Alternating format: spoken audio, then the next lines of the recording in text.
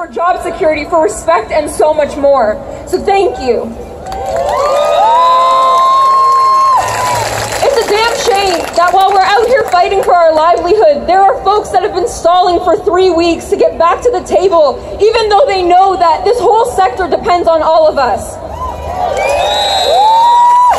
This province is a labor-strong province, and it's not because of our administrations, it's because of people just like you and me.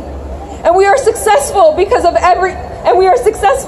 province is successful because they benefit off the backs of our workers, especially our college and our contract faculty.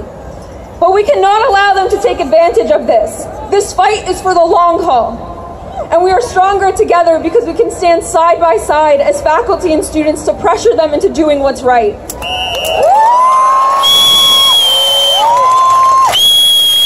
Members, I know this isn't easy, but it's going to be worth it. And if we truly value our education, we need to fight for each other's rights. Because your working conditions are our learning conditions. To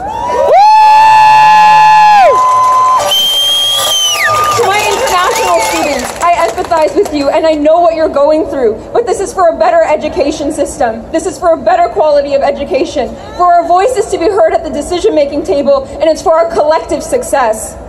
So those are going back to the tables finally. Don't forget that June 2018, we are going to remember your actions and decisions. And when we hit the polls, we will not forget that.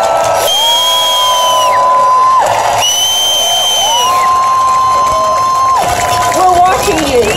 And if this is for the quality of our education, the cost of our education, our working conditions, our living conditions, they're no joke.